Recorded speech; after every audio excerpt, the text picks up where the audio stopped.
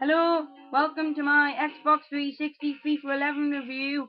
Manchester United, which I absolutely hate, with me being a Chelsea fan. Remember to rate and tell me your favourite football team in the comments below, and tell me how crap Chelsea is, because I know a lot of people don't like Chelsea. I am Akron Stanley for this game, and I am playing away, and I will show you the first half of this match. Oh, ooh. Well, FIFA 11, well, it doesn't really change much each year.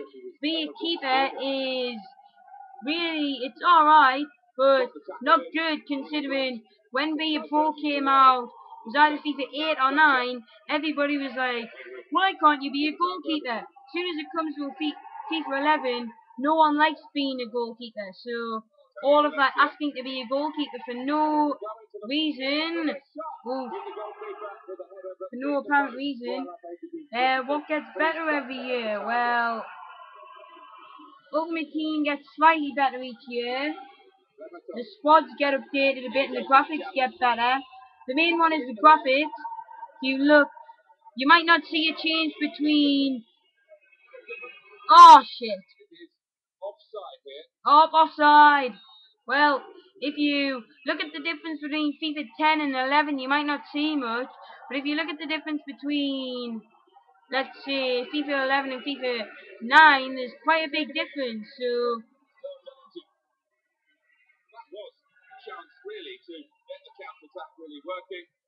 I would say FIFA 11 pretty good. Good for well, most FIFAs are good for achievements and trophies. So haven't really talked about them much in my videos so far, because I haven't really had much to talk about achievements and trophies. Get some videos about them coming up soon. Remember, this is a Gaming Zone 1 .webs video, so remember to come to that website. Well,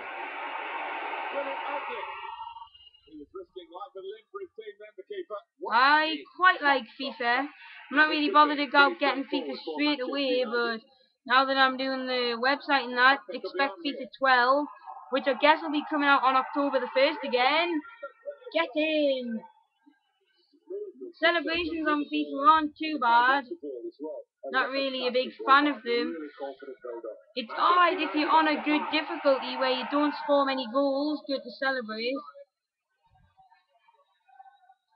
The thing that I would like to see in FIFA is be able to punch the referee, because the amount of people which have threw their Xbox out the window or took the Xbox controller off someone's head because the referees give them a red card is appalling. So why can't they just have the chance to punch a referee in the face? I think it would make FIFA much better, make it a lot more fun. They would have to bring out two FIFAs, a 3 plus version and a 15 plus version, but I wouldn't mind seeing that with FIFA. Remember, I'm only going up to half time, this short video. I think the graphics on FIFA are really good. I would say at the moment this game isn't as good as the other games I have viewed. Maybe it's because I am a big fan of football, a big fan of Chelsea Football Club, which write in the comments below for how crap that team is, because no one really likes Chelsea unless you're a Chelsea fan, really. So that's really what I'm saying. Whatever football team you support, you can write down there. Just thought maybe I'll point out that I'm not really a big fan of the football games myself. Don't mind them for collecting a bit of achievements. That's why I don't normally get it the first day or week it comes out.